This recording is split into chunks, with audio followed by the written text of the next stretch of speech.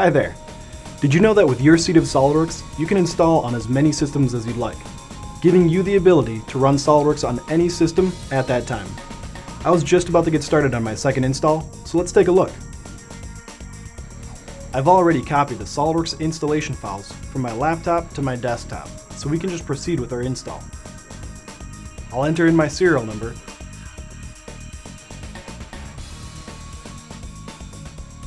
and complete the necessary steps to move forward.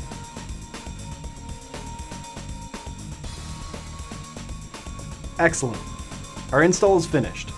Up to now we have not had to activate our license. That's important because it enables us to install on as many computers that we need. Before activating on our desktop, we're going to first have to deactivate on our laptop. Moving the license is super easy and only takes a couple clicks.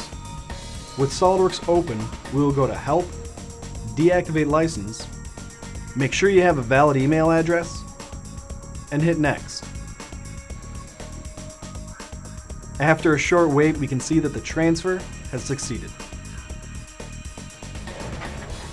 And now we're back to our desktop. Now that our license is free, we will simply run SolidWorks. Click Next to activate, verify we have a valid email address, and click Next. Activation successful. We're ready to rock and roll. That's all there is to it. Simply repeat this activate, deactivate process on any system you want to run SolidWorks on. Heading out on a work trip, you can quickly move that license to your laptop and be designing on the go.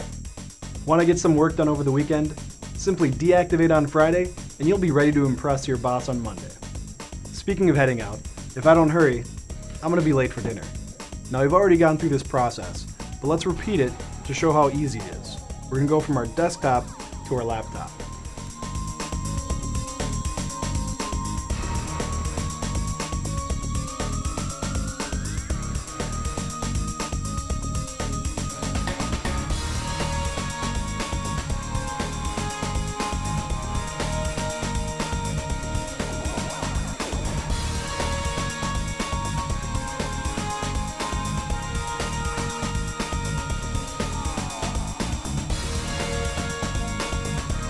Wow, that was quick and easy.